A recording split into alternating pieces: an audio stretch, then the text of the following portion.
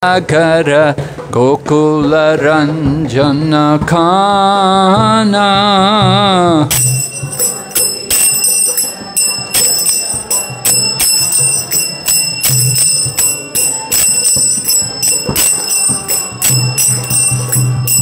Jasomati Nandana Prajabarana Kara Gokula Ranjana Kana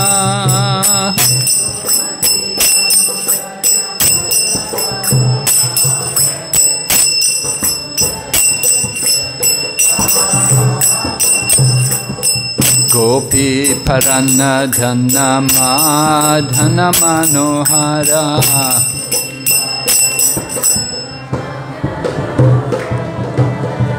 Gopi Paranadhana Madhana Manohara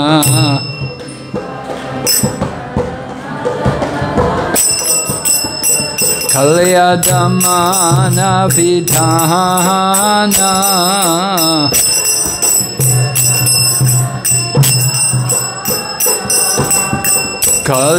Kalyadamana Vidhana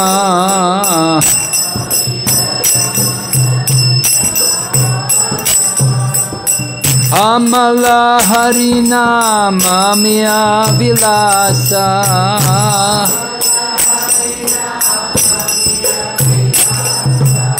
Amala Harinama Mya Vilasa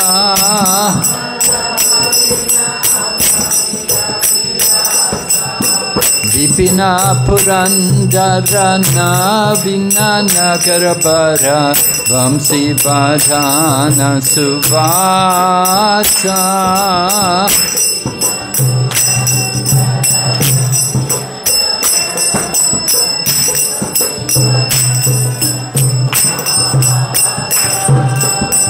Vipina Purandarana Vinana Karabara Vamsi Vadhana Suvasa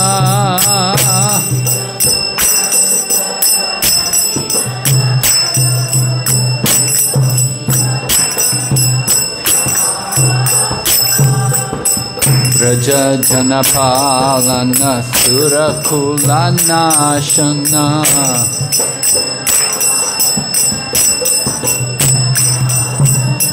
Braja Janapalana Surakulanashana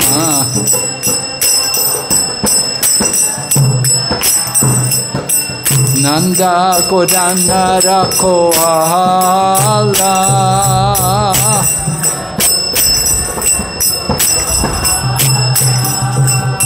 Nanda Godana Rakoala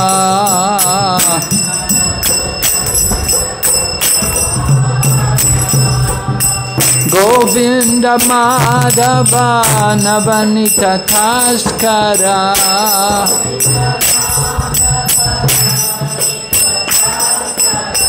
Govinda Madhava Navanita Taskara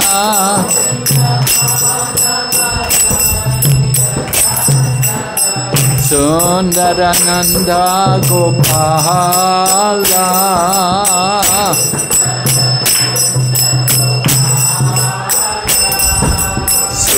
Sundarananda Gopala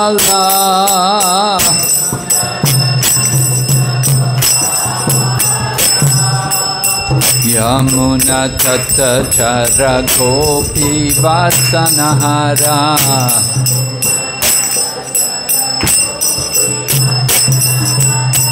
Yamuna Tata Chara Gopi Vasanahara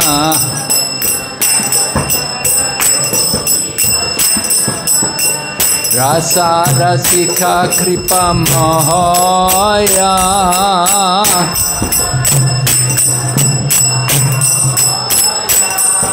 Rasa Rasika Kripa Mahaya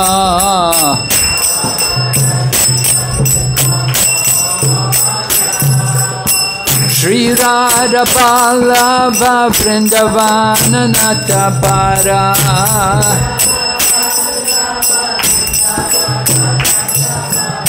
Shri Radha Ballabha Vrindavana Natabara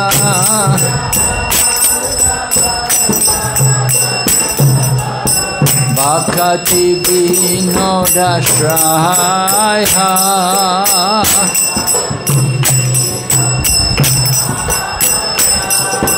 Bhakti Vinoda Shraya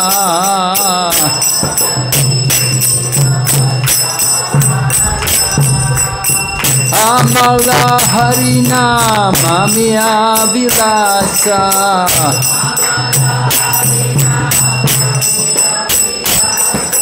Amala Harinama Miya Vilasa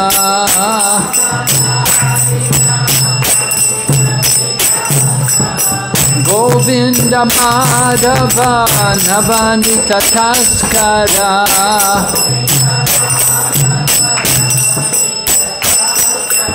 Govinda Madhava Navanita Taskara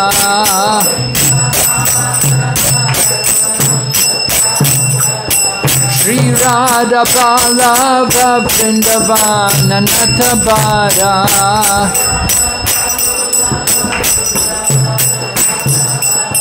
Shri Radha Ballabha Vrindavana Natabara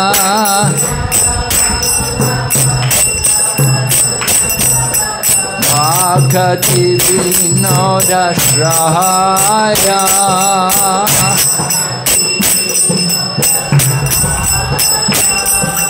Bhakti Vinoda Shraya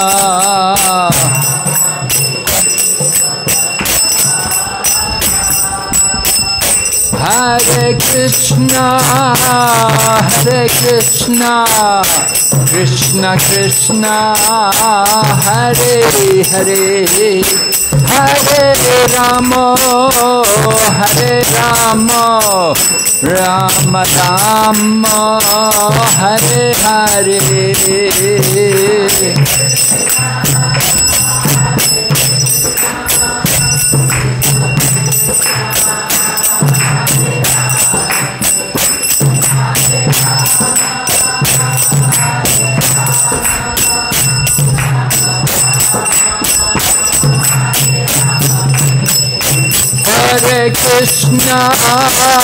Hare Krishna, Krishna Krishna, Hare Hare, Hare Rama,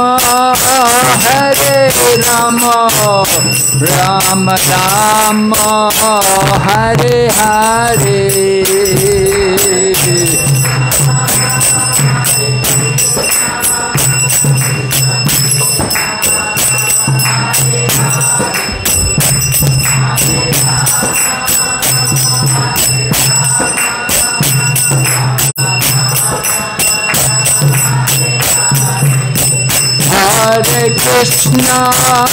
Hare Krishna, Krishna Krishna, Hare Hare, Hare Rama,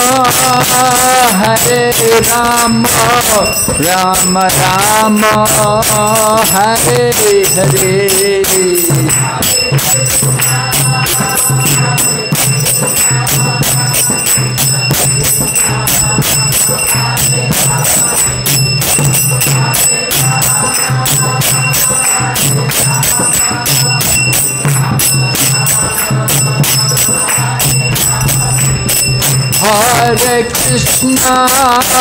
Hare Krishna, Krishna Krishna, Hare Hare, Hare Rama,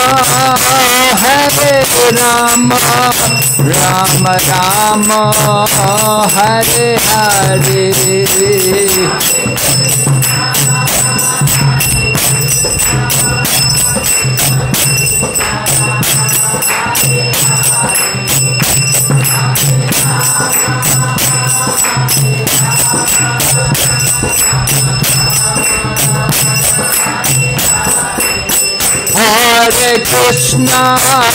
Hare Krishna, Krishna Krishna, Hare Hare, Hare Rama, Rama Rama, Hare Hare.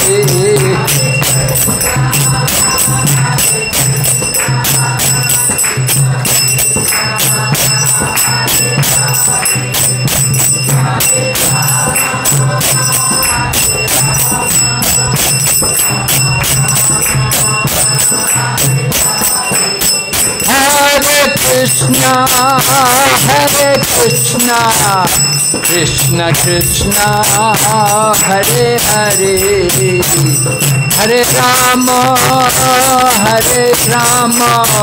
Rama Rama, Hare Hare.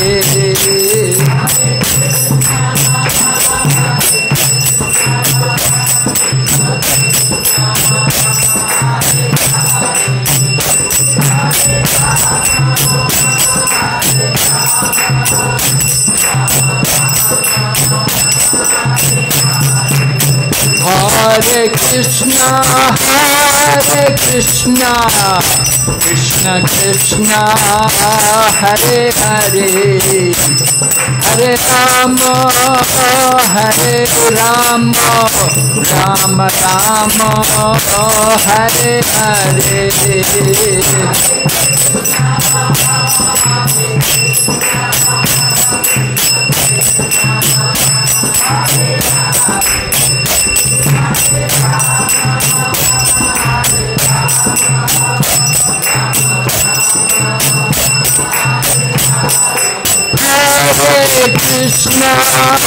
Hare Krishna, Krishna Krishna, Hare Hare, Hare Rama,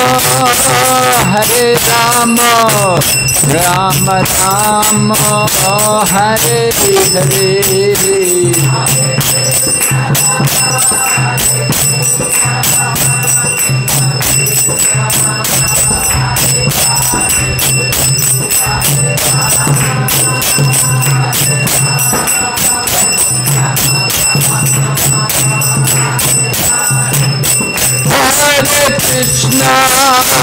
Hare Krishna, Krishna Krishna, Hare Hare, Hare Rama, Rama Rama, Hare Hare.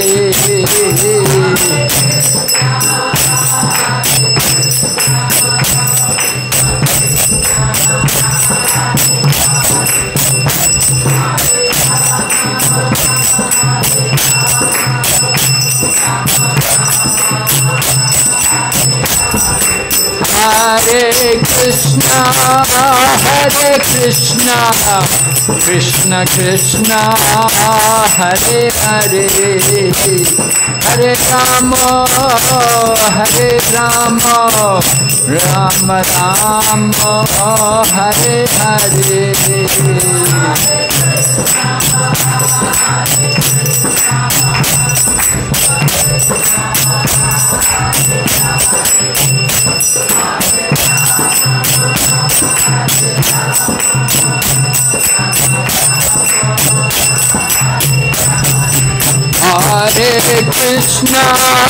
Hare Krishna, Krishna Krishna, Hare Hare, Hare Rama, Rama Rama, Hare Hare.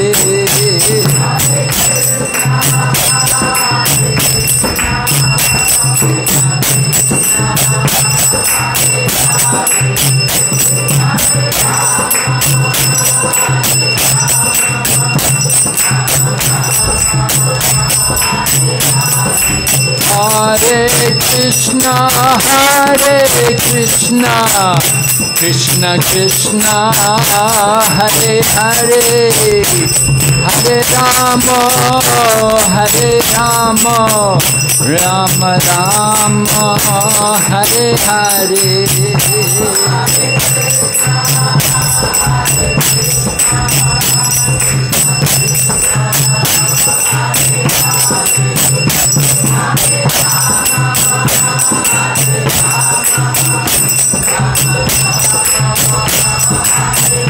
Nitai Gaur Hari Bo, Hari Bo, Hari Bo, Nitai Gaur Hari Bo.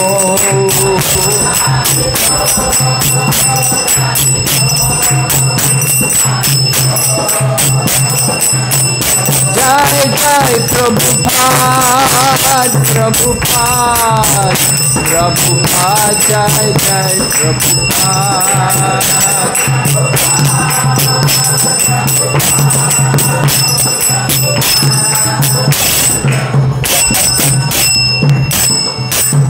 Gaur Premanande Haribo.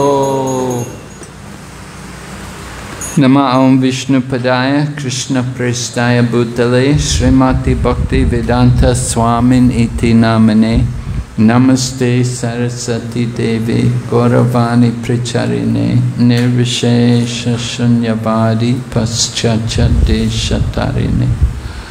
Om Namo Bhagavate Vasudevaya.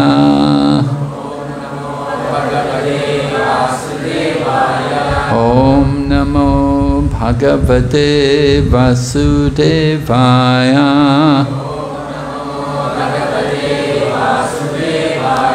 Om Namo Bhagavate Vasudevaya.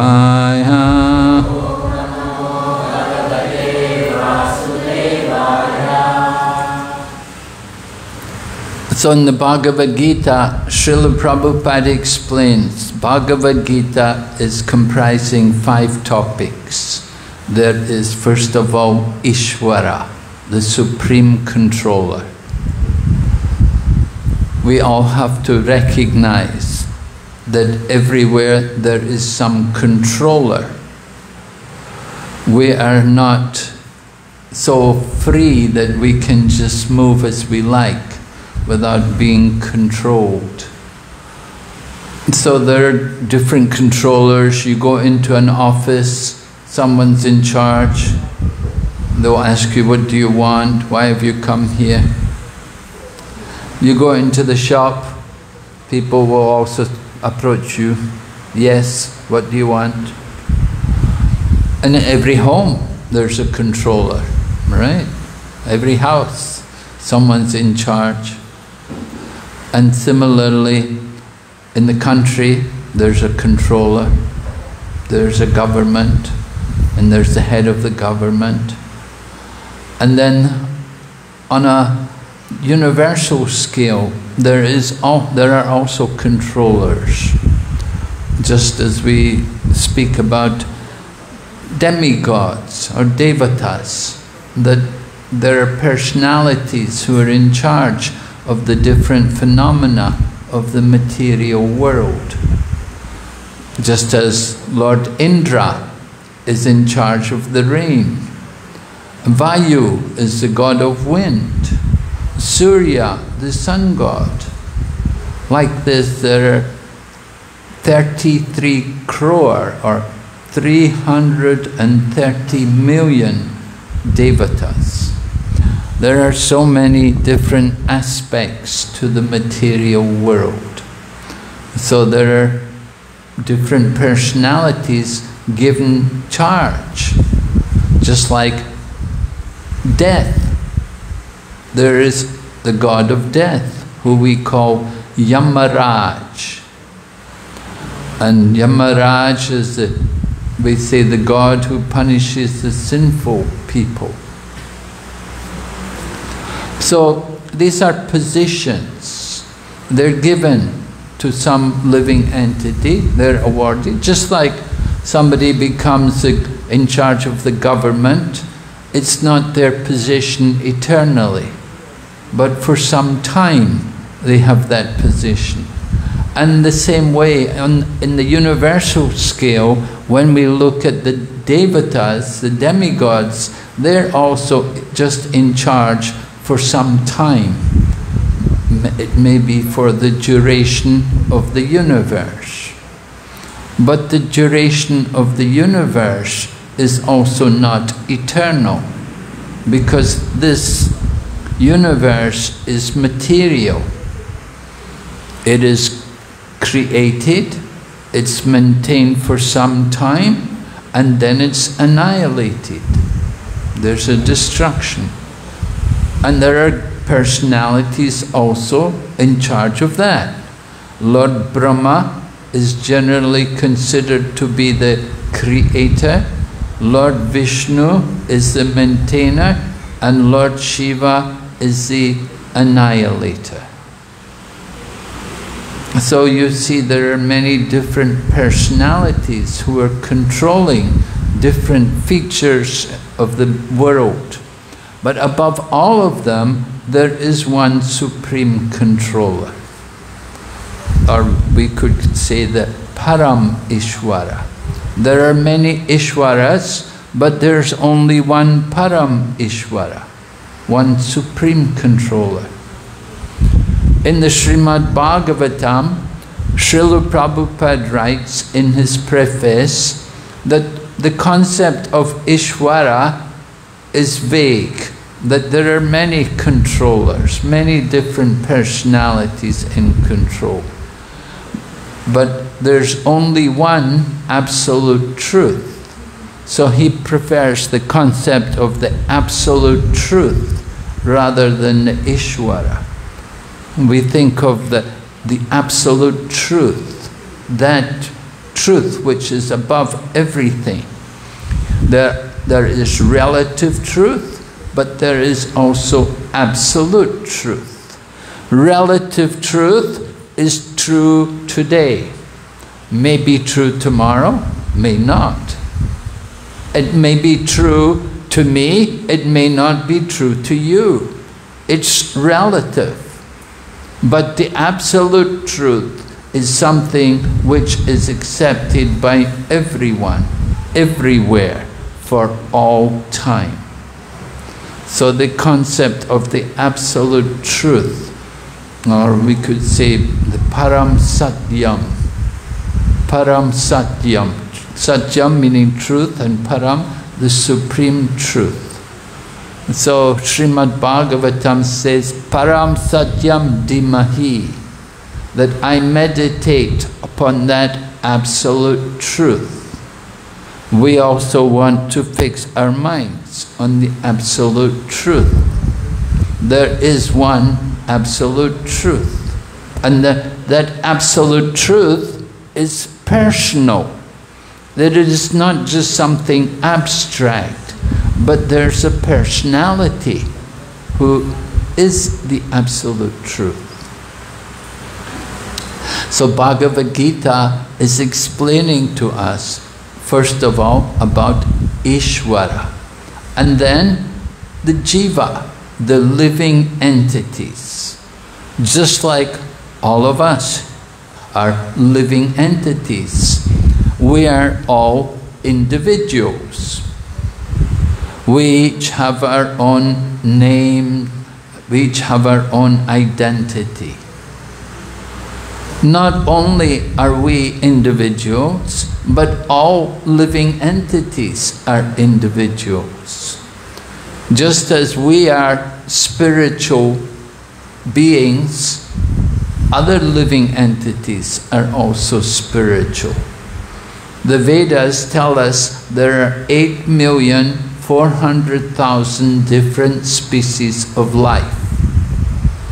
And from the 8,400,000 species of life, only 400,000 are human species. So we see on this planet there are different human species. We see there are Chinese, there are African, there are Caucasian, there are many different species of human beings. So the Vedas tell us there are actually 400,000 different species.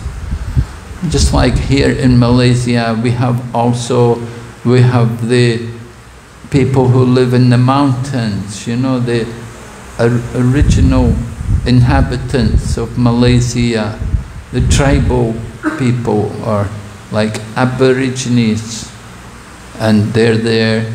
And similarly in Australia, there's also the original inhabitants of Australia. Now, of course, so many other people have come there. In South America, they killed all the original inhabitants. Everyone was just killed. When the Spanish and Portuguese invaded there, they just killed everyone. No one survived. But now, of course, South America is full up with many other people. So many others came there. So there are human beings of different races, but there are also other living entities in different bodies, in plant bodies, in animal bodies, in the bodies of birds and fish, different species of life, insects.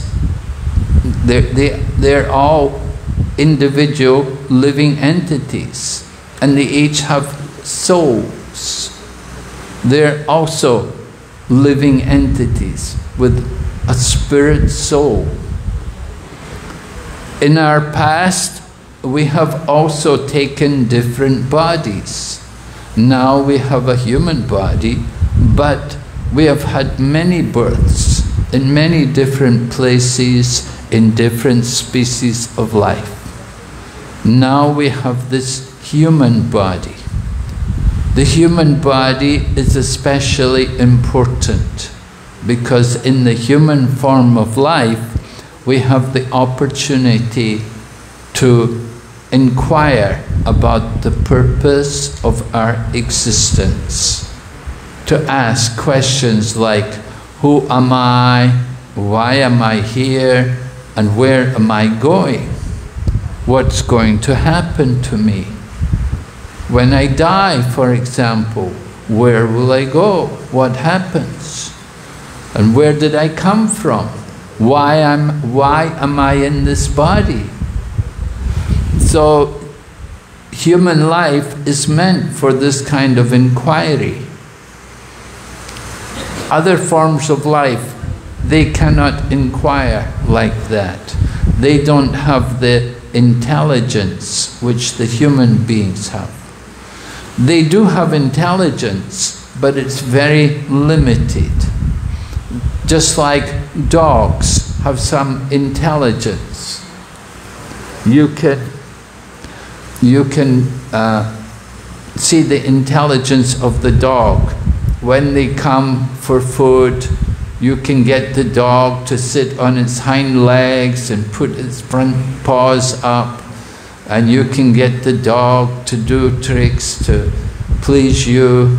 You can throw the ball, the dog will run and get the ball and bring the ball back.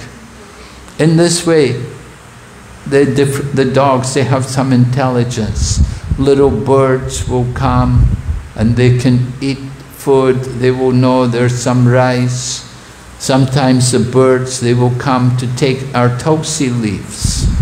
The birds like very much the leaves from the tulsi tree. And if you're trying to grow tulsi, sometimes you have to be careful because the birds come and they like very much the leaves from the tulsi. It's very tasty for them.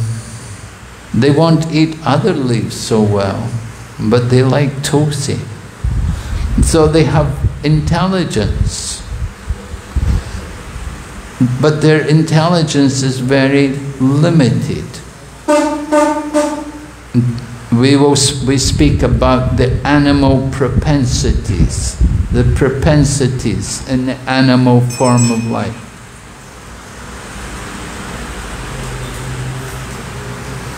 Jai Jagannath Baladev Subhadra Ki Jai.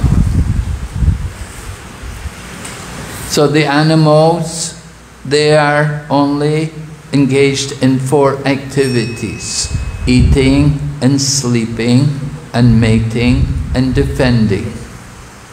That is animal life. To only eat and sleep and mate and defend. Human life is meant for something more than just only these 4 activities. Of course, we also eat, but we don't just live to eat. We eat to live. There's a difference, right? We eat to live. We don't live to eat. You live to eat. You eat a lot, right? You just want to eat and eat and eat.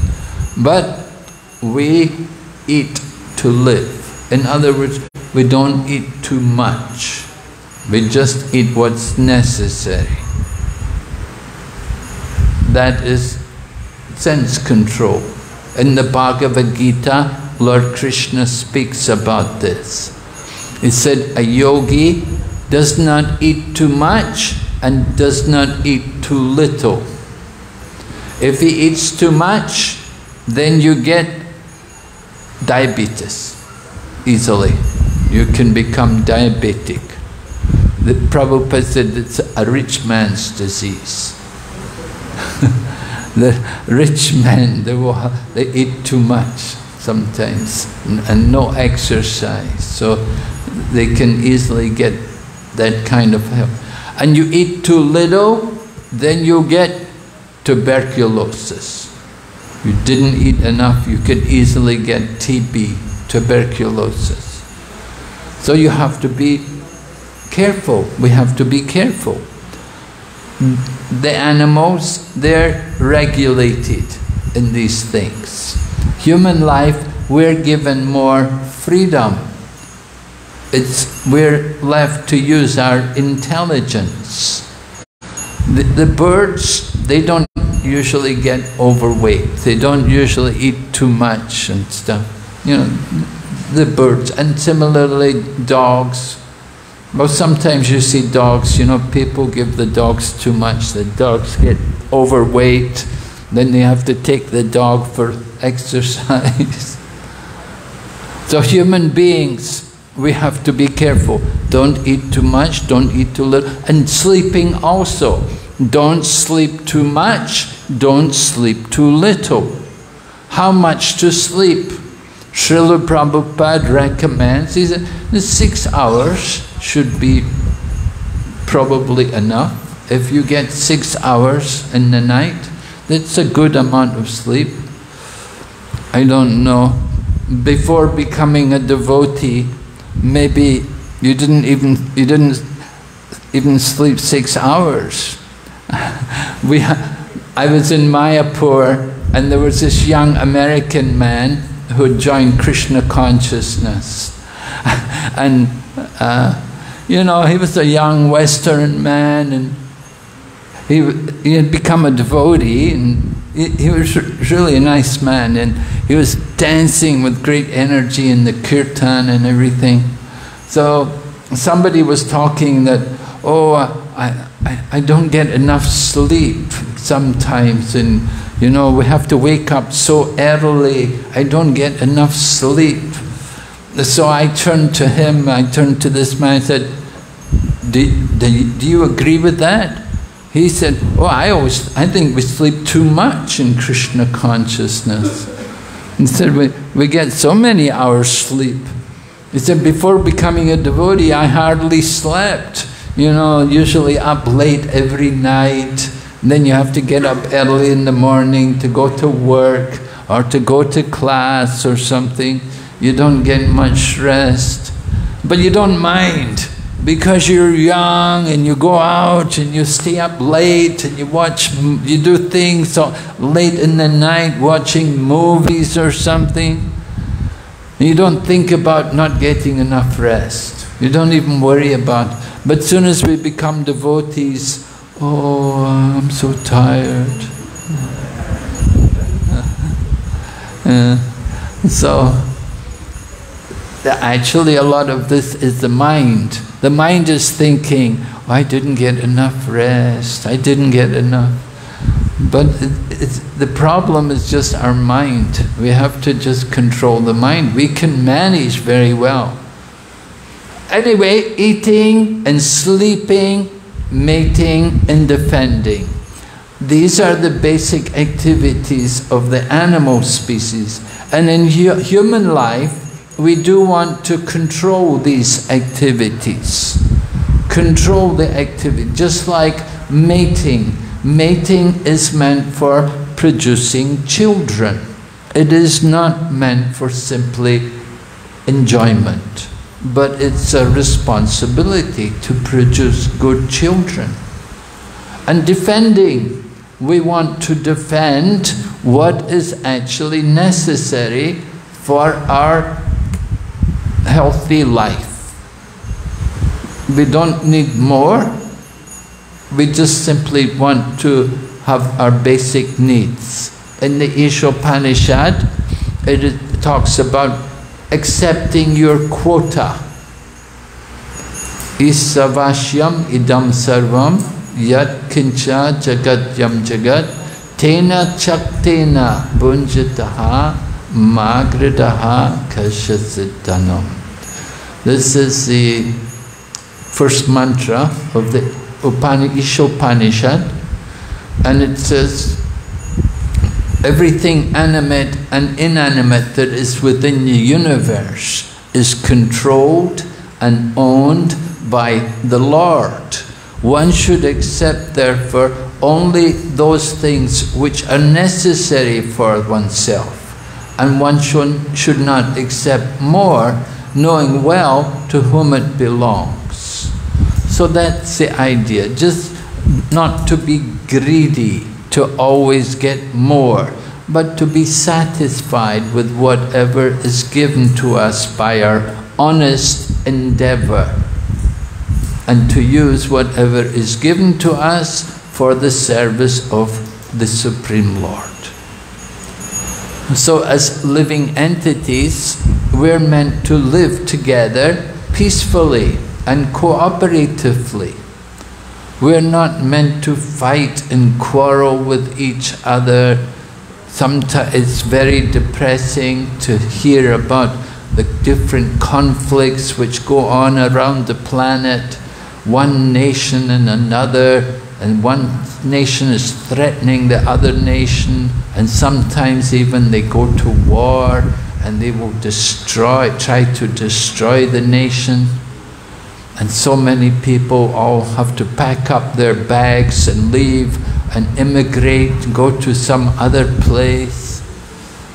Just like in this year, because of the conflict in the Soviet Union, something like 7 million people emigrated. They all left their country and went to other countries. So they have to start their life again. So it's a great disturbance, that kind of thing. We want to live together peacefully, and we want to recognize the purpose of life. Purpose of life, that why are we here? Our purpose is not just simply to solve the economic problems. Of course, economic problems are there. We cannot deny that. But that is not the only duty in life. It's not that our life is successful just because we have solved the economic problems. Our real business in life is to understand more about our identity and to understand how we are all spiritual beings. And we have taken birth in this human body. Having a human form of life, it gives us the intelligence to inquire and to understand things.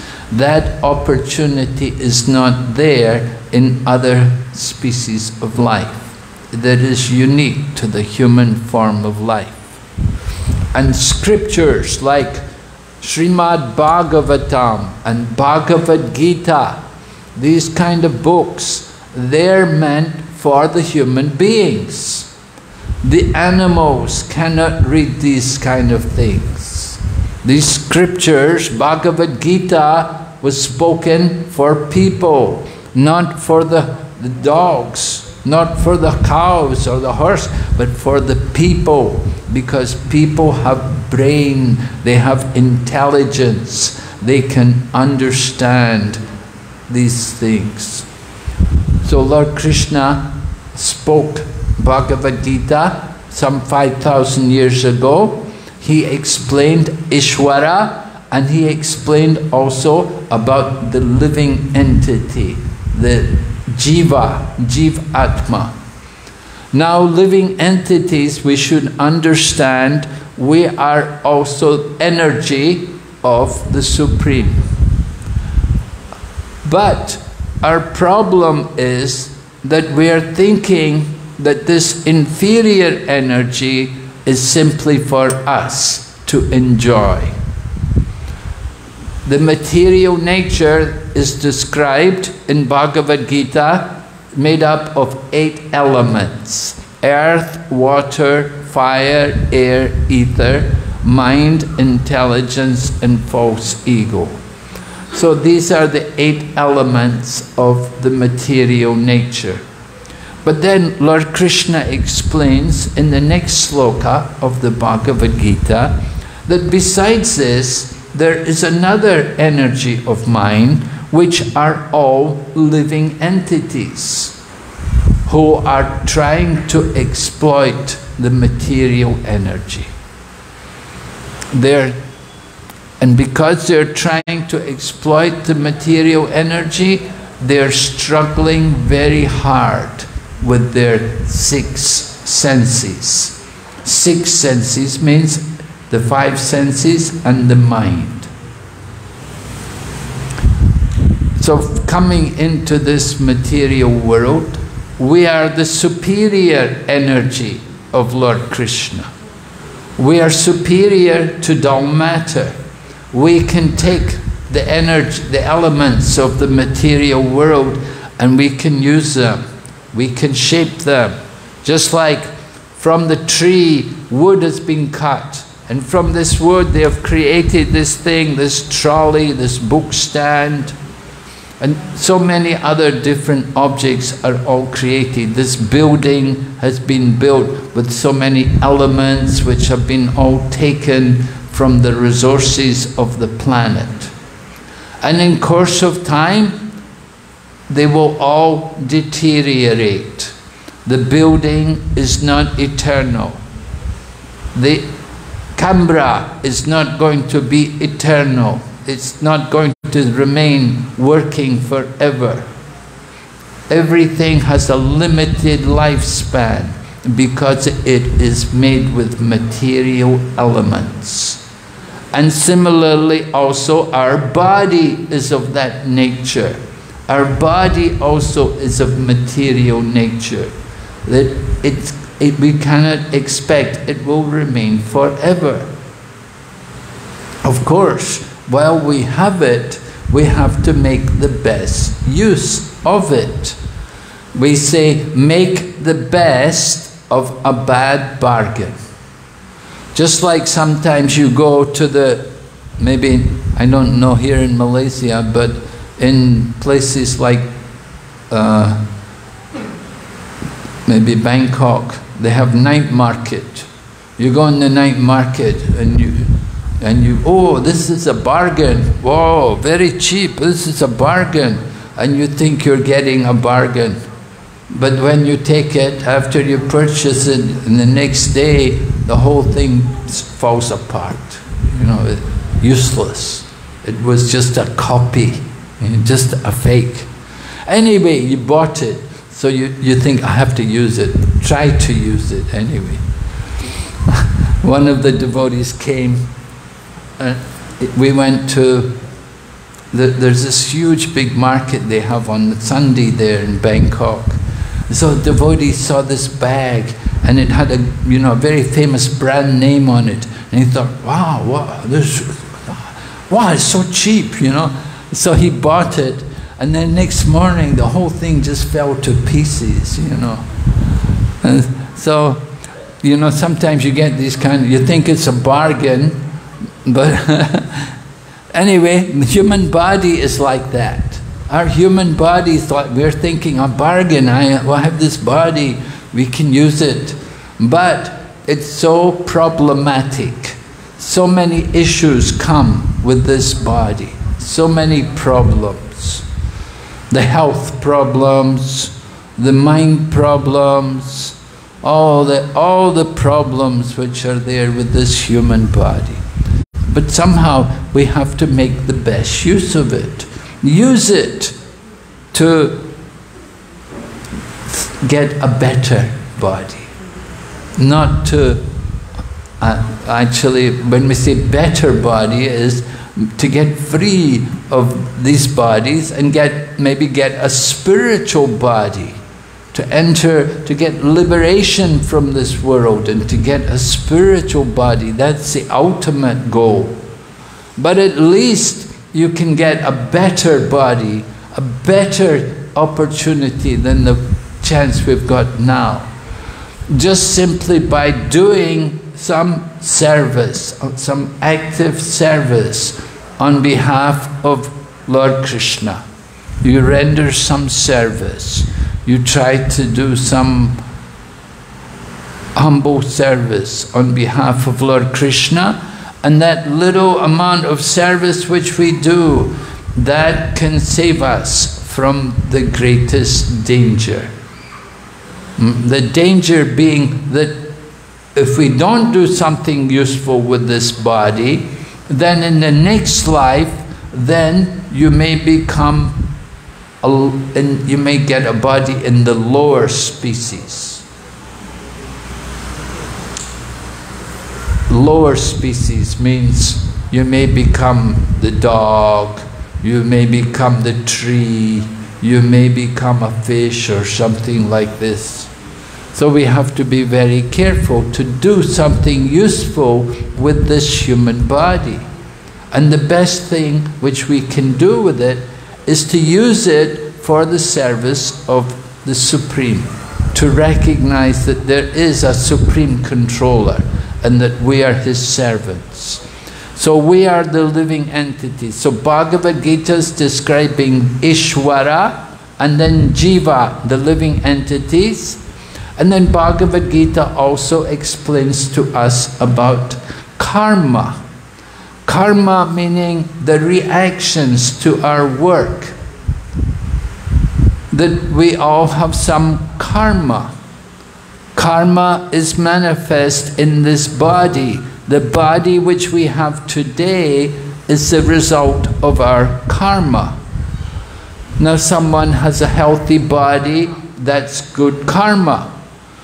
Somebody has a sick body, that's bad karma. Someone has a good economic situation, that's good karma. And somebody has a poor or a difficult economic situation, that's their bad karma. So like that, we all have some good karma and some bad karma.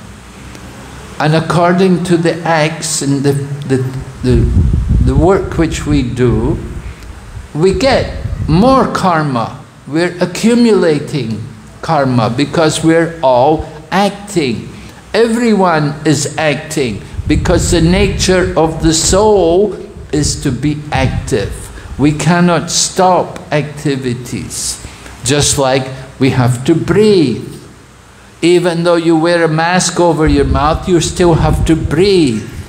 And you may have to breathe in some bacteria. And when you're walking, you have to walk. Sometimes there will be insects on the path.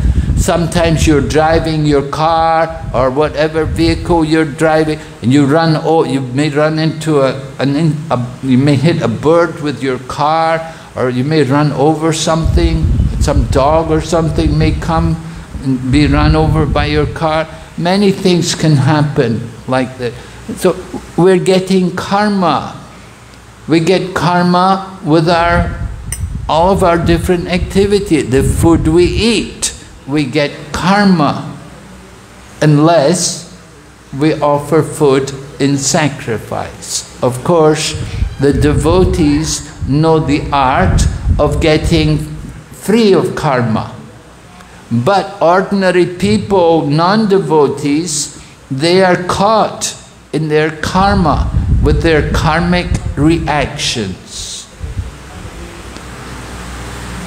This knowledge of karma, this is there throughout the world, in all different cultures. They will speak about these karmic reactions. And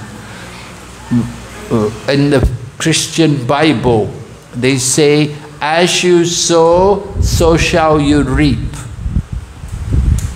And in China, they will say, zhong do de do, zhong gua de gua. Or they will say, shan yo shan bao, yo bao. In Hindi, they will say, in India, in Hindi language, they'll say, jaisa karega, aisa barega. Right? That's Hindi language. That you get the reactions, they're going to come. You do like that, you get. You do good, you get good. You do bad, you get bad. So karmic activities are keeping us in this world. Just like you have a bank account, you have a bank balance. Now if you have money in the bank, then you can enjoy. But if you're overdrawn, then it's a problem. So sometimes we have good karma, and bad karma is like being overdrawn with the bank. You know, you're overdrawn, you owe the bank is going to come to you, when you're going to pay off this money, you're in debt, you've taken more money than you have in the bank, you have to pay back the bank. You know, so the same way, that's bad karma. You see, bad karma, the suffering is going to come. So we want to get free of karma. It's very important to understand about karma and how it works. You know, we can escape from the police, just like you drive your car and you can go fast. And nobody, you know, oh, okay, here's the speed camera, slow down. Right? You slow down where the camera is there, so you slow down. As soon as you get past the karma, then foot on the accelerator and you go again, you know, go fast again. And okay, nobody caught me. I didn't get any tickets, didn't get any. But in the eyes of Krishna, he sees everything. He knows everything everyone's doing. He knows who's doing what. And everyone is getting the reactions. Some good and some bad. Everyone. You cannot escape, because everywhere are his agents. He's got his eyes everywhere. He knows everything about everyone. That is the nature of this world. You cannot escape the karma. But if you surrender to Krishna, if we take shelter of Krishna by performance of yoga, then you get free of all the reactions. And you get free of the reactions for all the past reactions. They're all removed. And even the desire, the subtle desires which are there, which force us to act, they can also be removed, just simply by the practice of Bhakti Yoga. That is the power of Bhakti Yoga, that it takes away even the desire for sin. Not only does it take away the reactions, but it takes away even the desire for any sin. So the Bhakti Yoga is so powerful that it gives us that situation where we can be actually free of all reactions. So we say there are three phases of karma. There is vikarma. Vikarma means acts against religious principles. Vikarma means when you do things like take intoxication or eat non-vegetarian foodstuffs, these kind of things, you get reactions, you get vikarmic, heavy reactions come on when you do these kind of things. But when we do acts according to the scriptures, that is called karma. And with doing karma, acting according to the scriptures, then you can enjoy the material world. You get good results. Because you did good, you get good results. You do bad thing, you get bad, you get crushed, you know. But there is another phase called akarma. Akarma means no karma. Good karma will keep you in the material world. Even though you do good karma, you're very pious, you're very charitable, but you will stay in the material world. You're still in bondage. Means sometimes you do good, but sometimes you do bad also. Sometimes we're not able, we forget, sometimes we're doing good, we're trying to do good, but then we forget and we fall into illusion and we do some wrong, you get some bad, or you make some mistakes and you get in trouble. Just like you make somebody may come and you may think, oh, he's a poor man, he's asking me for some charity, I should give him some charity. And you give some charity and the man takes your money and goes and buys drugs. And you gave him the money. And you say, well, I didn't know, but you gave him the money, you have to get the karma. You get the reaction. So you have to be very careful for these things. But if you give them, put your money in the box here, no karma. Right? So that is the secret. Devotional service. Lord Brahma said, Karmani nirdahati kintu cha bhakti bhajam govindam adipursham tamaham bhajami. By doing service for Lord Krishna, Govinda burns up to the roots all fruitive activities, takes away all the karma and takes away even the subtle karma which is not yet manifest, which may be there in the form of seeds. So Bhakti Yoga is so powerful, can free us from the cycle of karma. So there are 5 topics in the Bhagavad-Gita. There's the Ishvara, there is the Jiva, the living entity. There is karma. There is also time. Time is eternal. Right? Time is eternal. This world is manifest now, it will be destroyed. And after some time, after it's destroyed, then it will be created again. And in this way, time is going on continually. And the 5th aspect of Bhagavad-Gita is Prakriti, or nature, the material nature, which we explained about. So we want to understand how we can make the best use of this body, which is Prakriti, and that is to use it to simply surrender to Krishna, and in this way get free of all karma. Akarma, right? A spirit, we can be relieved of all of the karmic reactions simply by chanting Hare Krishna and taking prasadam. These simple activities, a very simple process, but very powerful.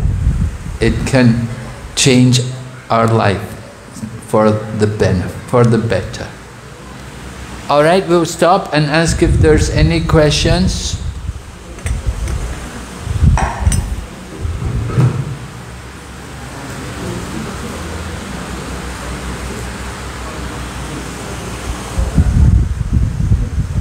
Hare Krishna, Guru Maharaj, please accept my humble obeisances, all glories to Sri Prabhupada.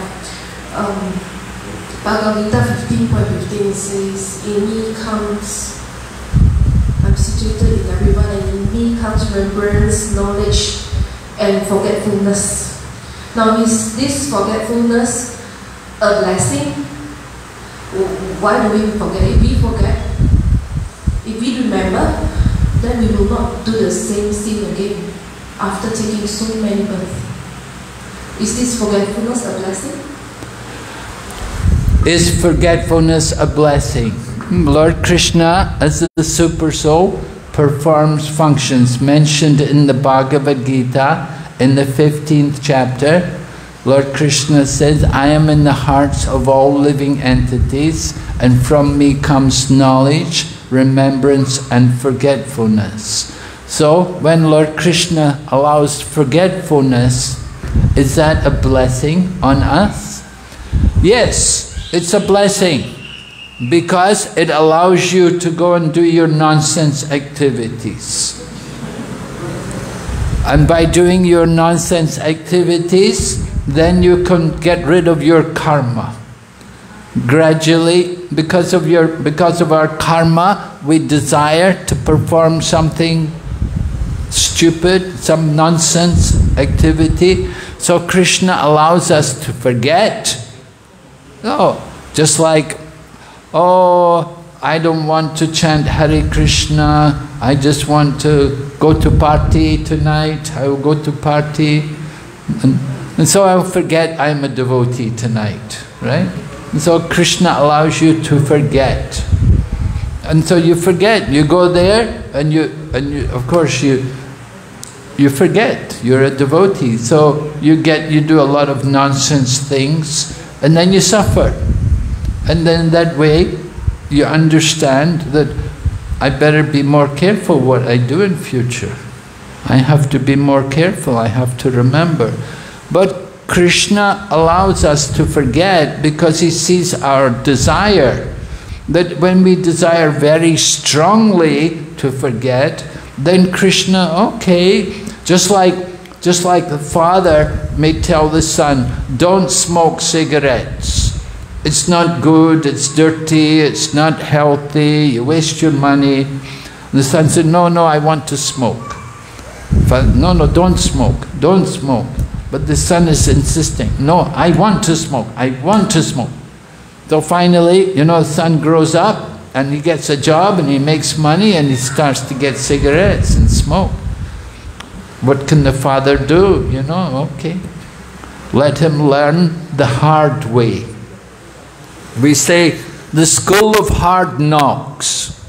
We learn sometimes from the school of hard knocks. You know the school of hard knocks? It's like sometimes the doorway is very low and you go through the doorway and sometimes you forget how low the door and you bump your head on the door and you go through the door and every time somehow you keep forgetting that, oh, bump, you bump your head on the door, you forget. So you keep bumping your head and eventually you'll learn, I have to be very careful when I go through this door. I don't want to keep bumping my head. So that's learning the hard way. So sometimes we have to learn things the hard way. Just like you hear, it's wrong to steal. Now somebody thinks, well, I can steal, I'm not going to get caught. But he gets caught. And the thief is caught and he's put in prison. And after he's being in prison, then he thinks, well, I'm not going to steal again. Because it wasn't very nice. I'm definitely not going to steal again. But sometimes people are not so intelligent. They think, well, I got caught last time, I think I can get off with it this time. And they try again, and again they got caught, and again they go to prison for a longer time and suffer more. So they learn the hard way. But the intelligent person learns just by hearing. And he's told not to steal, he doesn't steal. So the same way, some people, Lord Krishna gives them knowledge. He helps them to remember. But for other people, They want to forget. And in order to enjoy or to think they're enjoying the material world, Lord Krishna allows them to forget. We forget that I'm not the body. We forget that I'm a spirit soul. And we're trying to enjoy the body. And so Lord Krishna facilitates that forgetfulness, just to teach us. It's a blessing on us. The suffering which we undergo, just like, you know, teacher or the mother, she may punish the child to teach the child because she loves the child. So she may punish the child just to teach the child, to give instruction. So the same way Krishna, by allowing us to forget, he's letting us get punished in the material world, to teach us and to bring us to the platform of knowledge.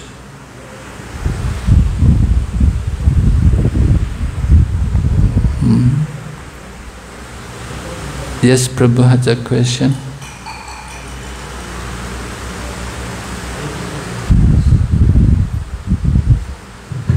Hare Krishna Guru Maharaj, being in a legal line, is it seen to defend someone who has done something against the law? Defend someone who has done something against the law. Yes, well, you can try to defend them. You may feel you want to protect them. Somebody's a criminal, you may want to hide them. Maybe the police are looking for them and you want to help them and hide them. But you will get karma for that. Of course, that's a material activity. You do something like that, you're going to get some reactions for it. If you do this, you may feel you're helping somebody, but the person has done something illegal, so he's in trouble. So if you help him and hide him, you may also get in trouble. You may also, when the police come, they may also arrest you because you're hiding him or helping him. So you can also be put into trouble for doing something like that. So people do things and we try to help them. So the best thing to help them is to give them proper knowledge, to understand more about the nature of the material world and how to solve the problem of this material world. We want to teach everyone to chant Hare Krishna and to surrender to Krishna. And in that way then they will get free of their karma. People are doing things wrong because of their karma, because of their material desires. But when they become situated in knowledge, then they will act properly. And they will not cause any trouble for anyone. You understand?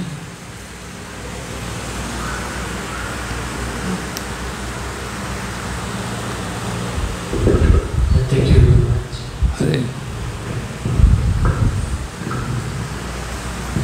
Hare Krishna Guru Maharaj, I have a question. When Krishna says surrender to the Bhagavad-Gita, could you help us to understand more of what he wants us to do when he says surrender to the Well, surrender is described in Srila Prabhupada's purport. He quotes from the Chaitanya Charitamrita how there are 6 items of surrender. First of all, we should accept whatever is favorable for devotional service, meaning hearing and chanting, associating with devotees, taking Krishna prasadam, coming to the temple, these things, these are all favorable. And we should reject, we should give up all activities which are not favorable to devotional service. Meaning we should give up intoxication and gambling and meat eating and illicit connection with the other sex. And then we should, thirdly, we should understand that Krishna is our protector. When we're in any danger, we only think of Krishna. We don't go to any others, but we just think of Krishna. And Krishna is our maintainer. It's because of Krishna only that we're being maintained. It's not just simply by our hard work, or by our intelligence, or by somebody's generosity, but it's all by the grace of Krishna that we're maintained. And then fifth thing is to understand that we should have no desire other than Krishna's desire, and we should, finally, we should always be humble, meek and humble. So this is the meaning of surrender. These 6 items all make up the surrendered soul. We want to surrender, we take shelter of Krishna. We think of Krishna as our protector, as our maintainer, like that.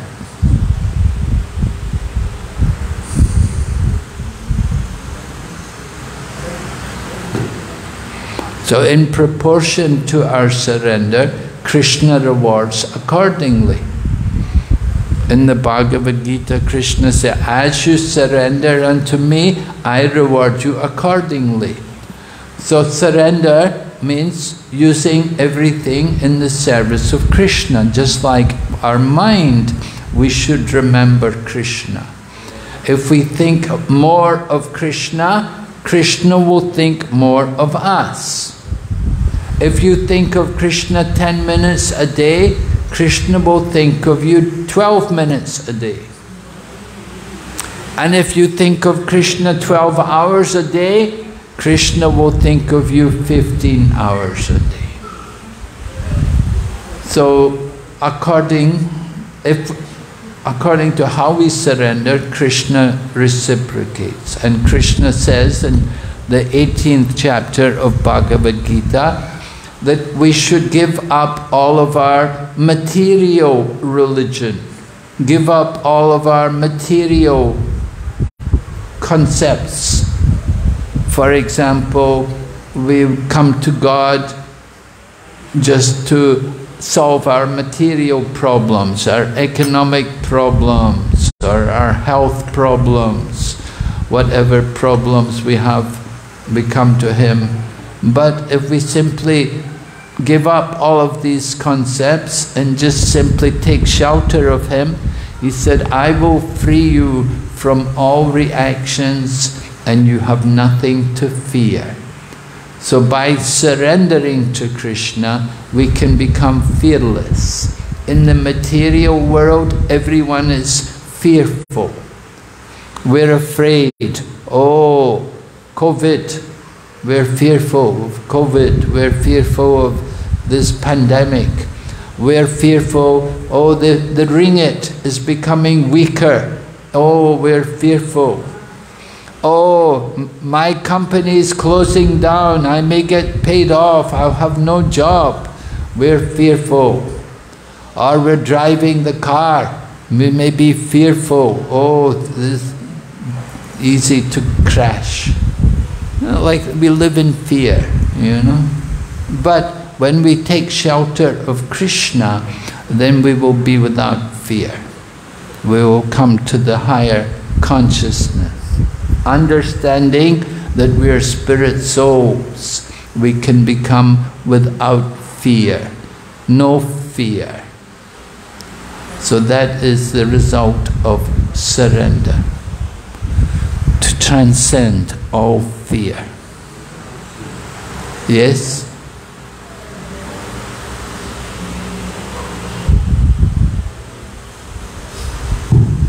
Hare Krishna.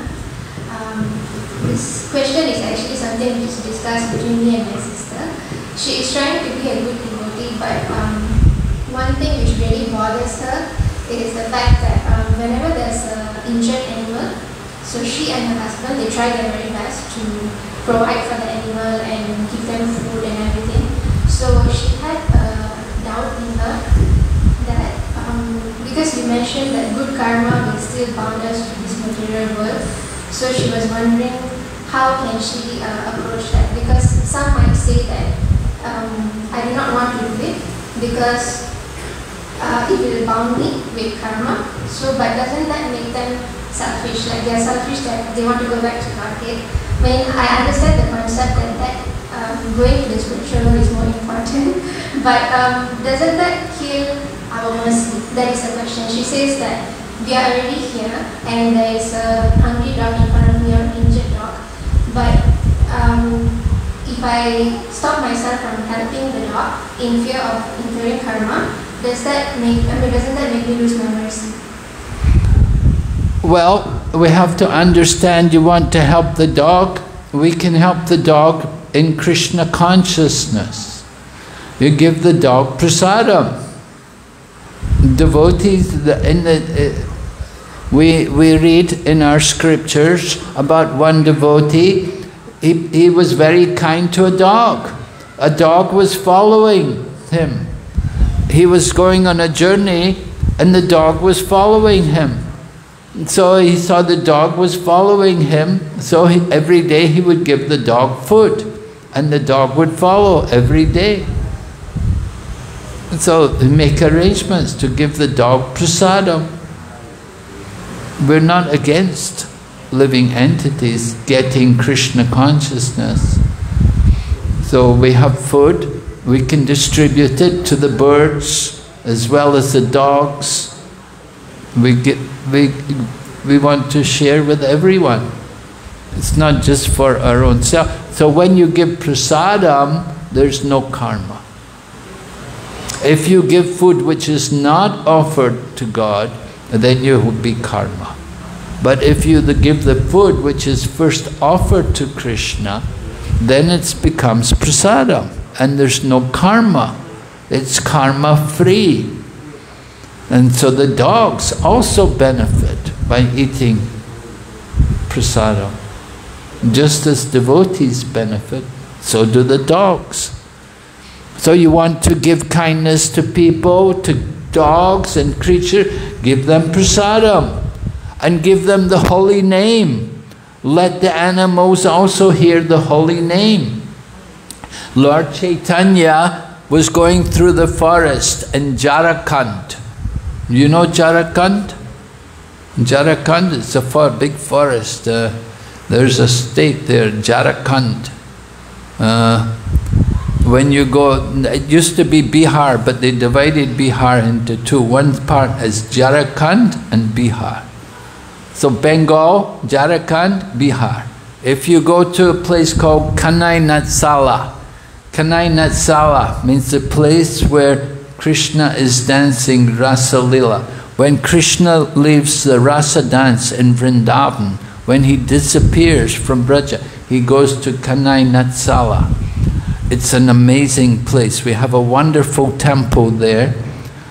Very beautiful, very amazing place, very sacred place on the bank of the Ganga. It was donated by a Babaji, and we managed to put a little temple there. But it's very wonderful place. Ganga is very wide, very, very wide there. And so that's in Jharkhand. In Jharkhand, it's a rural area. So Lord Chaitanya was going through Jharkhand and he was chanting to the animals, and ferocious animals like the tigers and the deer. The deer is a gentle, the deer and the tiger, they were embracing. You know, usually the tiger would eat the deer, but Lord Chaitanya was chanting Hare Krishna, they became gentle. All the animals were dancing by Lord Chaitanya's potency in chanting the Mahamantra. And the animals were all taking advantage of the holy name. So you want to benefit, the living entities, you want to be kind and charitable, give them the holy name. It's the greatest charity you can give. It's the greatest benefit. But you give money, you give some food which is not offered to Krishna, that's material. You want to give something, give the highest, give the greatest benefit, give Krishna. You understand? Thank you. Okay, so we will stop here tonight. Thank you very much. Hare Krishna. Srila Prabhupada ki jai. His Holiness Srila Bhakti Vighna Narasimha Maharaj ki jai. Maharaj.